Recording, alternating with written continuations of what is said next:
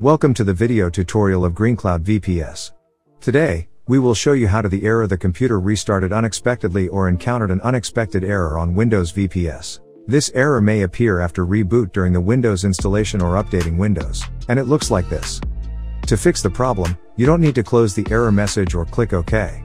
Press Shift and F10 right on the screen with the error. In the command prompt that appears, start the registry editor using the regedit command. In the registry editor, go to the following navigation.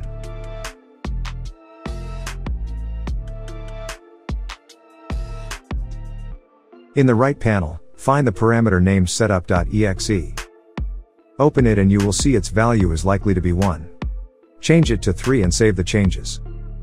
Close the registry editor, and restart your computer by clicking OK in the error windows. After the restart, the Windows installation or update process should continue normally.